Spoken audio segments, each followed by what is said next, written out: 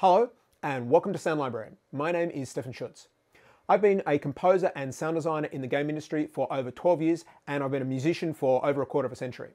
When I was young, a friend of mine took me on our bikes across 3 suburbs to a pizza parlour, and in that pizza parlour was the very first Space Invaders game in our entire area. Needless to say, within seconds I was hooked for life. I've been a big gaming fan for many, many years, long before I even entered the industry and even thought about entering the industry. And games have always been something that have been really, really important to me, as is sound and music. This is the first in an ongoing series of game audio analysis videos. So these are not going to be reviews of games, but an in-depth analysis of exactly what's going on within the game from an audio point of view.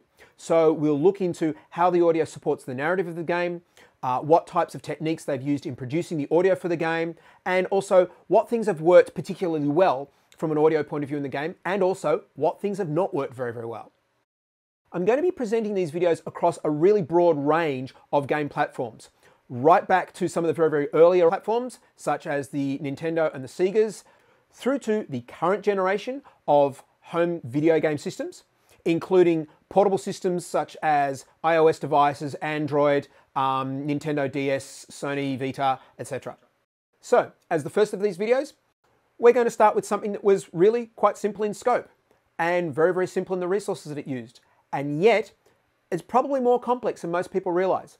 We're going to head right back to 1977 and we're going to start with the game that started it for me, and that is Space Invaders. Space Invaders is very simple sonically, only having 5 actual sound effects in the game, a simple 4-note repeating musical theme, and some user interface or UI sounds to indicate coin added and player selection and free man. So all in all, there are about a dozen different sounds, but that doesn't mean the audio is not a vitally important aspect of the success of this game.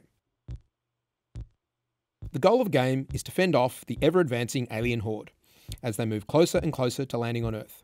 Your tank can fire shots to destroy the invaders and move left and right to avoid their incoming fire. So far, so good.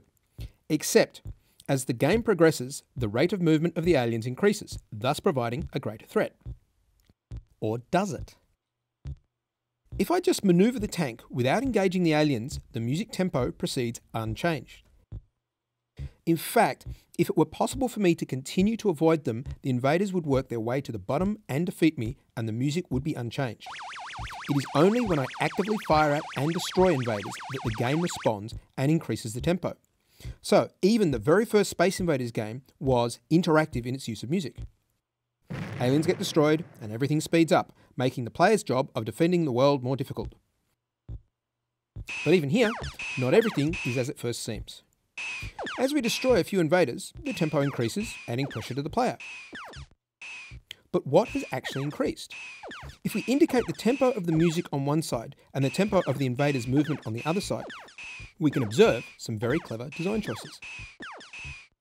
When we activate the first tempo increase after the first half dozen invaders destroyed, all that has occurred is an increase in the tempo of the music. The actual movement of the aliens is unchanged.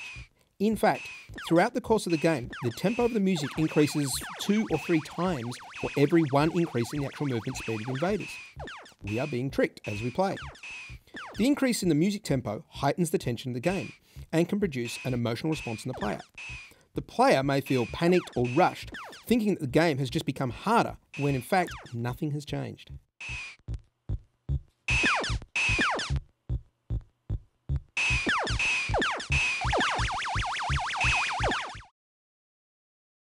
Playing the game with no audio really highlights how effective this is. With no sound, we have a disconnect to the pace and urgency of the game. We can proceed methodically with less of an emotional response to the game state. This, of course, reduces the enjoyment of the game, as the state of tension is an essential aspect of the gameplay, but it is an interesting exercise.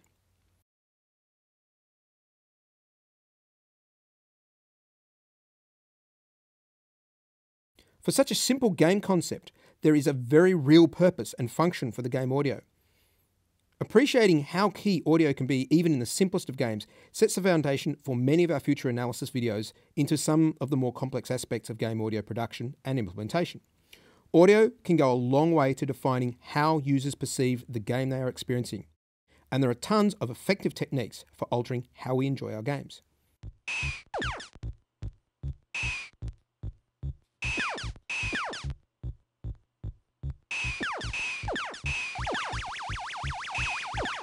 Few little secrets in Space Invaders that perhaps not everybody was aware of. It's still a very, very simple game, but I find it really, really fascinating that right from one of the very earliest video games, the sound of music was very, very important as to how we perceived the game and how we played the game. In future videos, as I've said, we're going to have a look across a broad range of games on a broad range of platforms. And I get to continue doing what I love the most, playing games. Thanks for watching.